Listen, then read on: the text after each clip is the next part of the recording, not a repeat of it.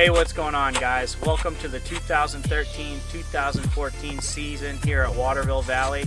It is Friday, the 22nd of November. As you can see behind me, Waterville and I put some features in today. We put this nice double barrel down rail in, and we put an A-frame box up above. There's so much snow up here on high country. Skiing and riding is going to be outstanding for opening day tomorrow. Lifts start turning at 8 a.m.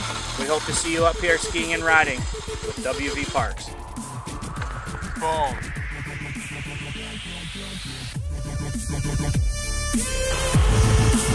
Welcome to Waterville, boy.